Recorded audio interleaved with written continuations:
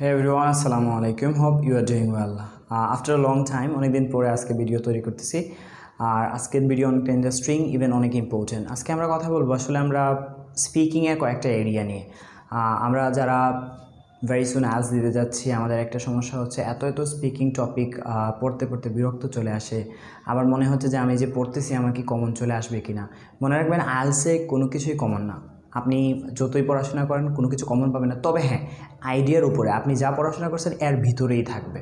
So আমি মনে করি এইসব বিষয় নিয়ে প্যারা খাওয়ার কোনো মানেই হয় না। তবে আমি যেটা নিয়ে কথা বলবো সেটা হচ্ছে স্পিকিংয়ের কিছু কমন এরিয়াস নিয়ে। আমরা যারা speaking topic specially cue card যারা মেমোরাইজ মূলত করি না আমরা, তাই না? আমরা যেটা করি যে অনেক বেশি কিউ কার্ড পড়ে থাকি। বাট আপনি কি জানেন যে একটা টপিক দিয়ে একটা কিউ কার্ড দিয়ে আপনি অ্যাটলিস্ট 10টা কিউ কার্ড কভার করতে পারবেন।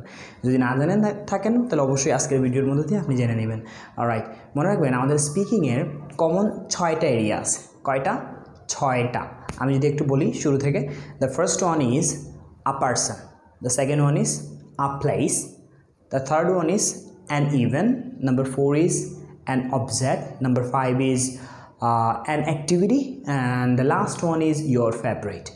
আমি যদি আবার একটু বুঝাই যে কীভাবে হবে, মনে করেন প্রথম যে এরিয়াটা সেটা ছিল আ পারসন, মানে একজন ব্যক্তি।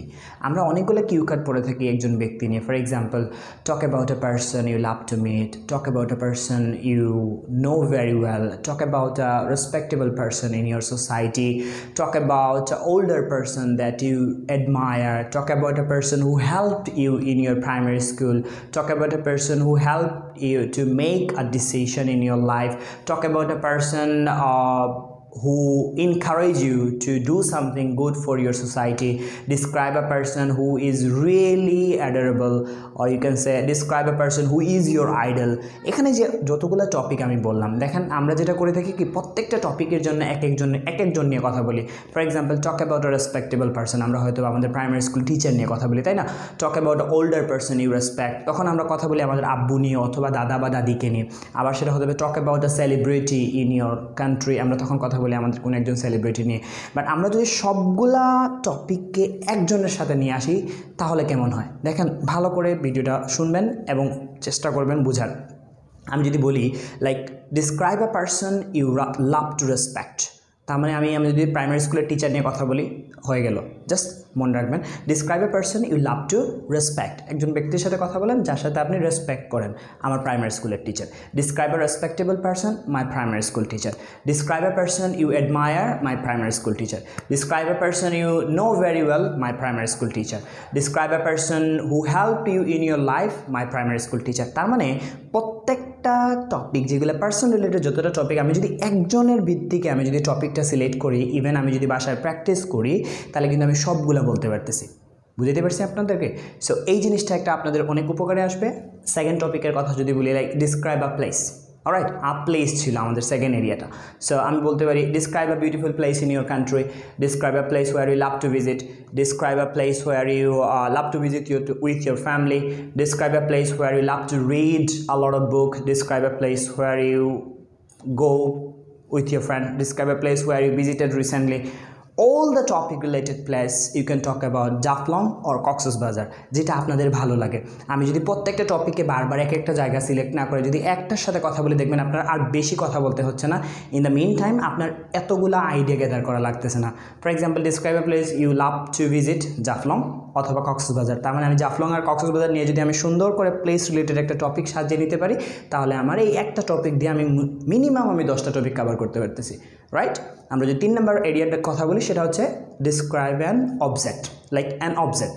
সেটা হতে পারে describe an object you love to use, describe an object you borrowed from your friend, describe an object you rent to your friend, describe an object you bought but you didn't like to use, describe an object you will buy in the next month, describe an object what should I say, describe an object you কি বলা যেতে পারে সেটা আপনারা বলবেন। Right?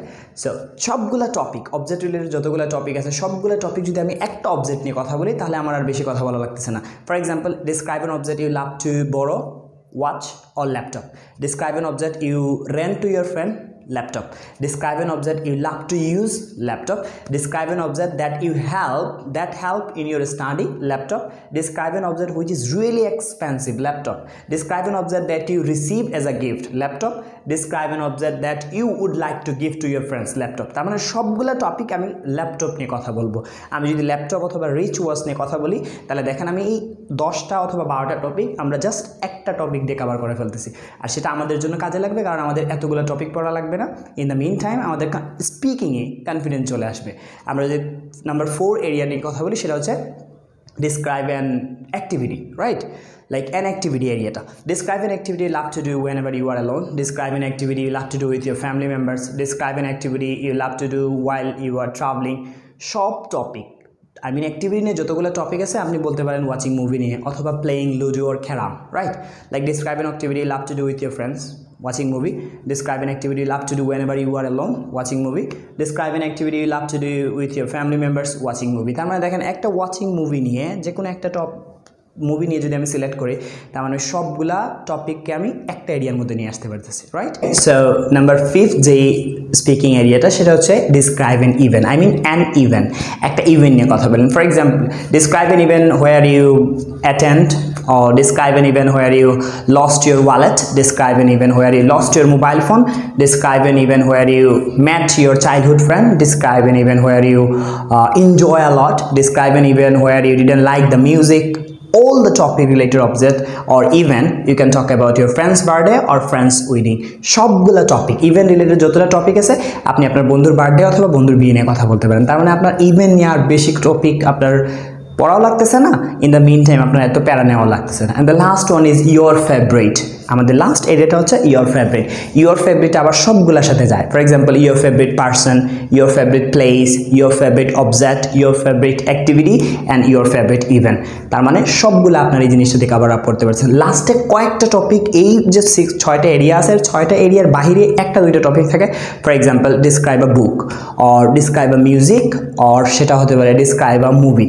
তার মানে আমাদের এই 2-1টা টপিক আমাদের বাইরে শেখা লাগতে পারে, বাকি যতগুলো টপিক আছে সবগুলাই ওই 6টা এরিয়ার মধ্যে কভার আপ হয়ে যাবে। আমি আবারও 6টা এরিয়া বলতেছি, আপনারা ভালো করে মনে রাখবেন। ইন দ্য মিন টাইম আপনারা যেটা করতে পারেন 6টা এরিয়া নিয়ে সুন্দর করে আপনি একটা স্পিকিং অ্যারেঞ্জ করতে পারেন অথবা খাতায় লিখে নিতে পারেন যেটা আপনার কাজে লাগতে পারে।